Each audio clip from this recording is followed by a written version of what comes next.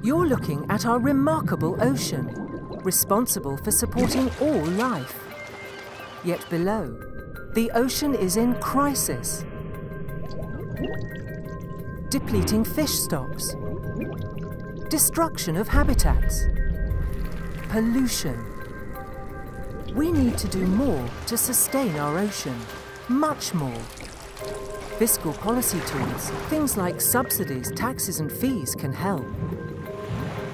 Governments can subsidise innovation that protects marine life and discourage harmful practices like dredging with higher taxes or penalties for those that still use them. But many fiscal policy tools aren't currently working in this way. Large fishing fleets continue to receive massive subsidies, which in turn encourage dangerous overfishing. And many governments aren't able to collect taxes and fees effectively. What if we could end harmful subsidies and even offer rewards for practices that support sustainability?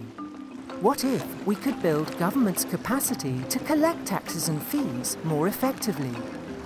What if fiscal policy tools were designed in a way so that the benefits are fairly distributed, such as channeling resources towards sectors that employ more women?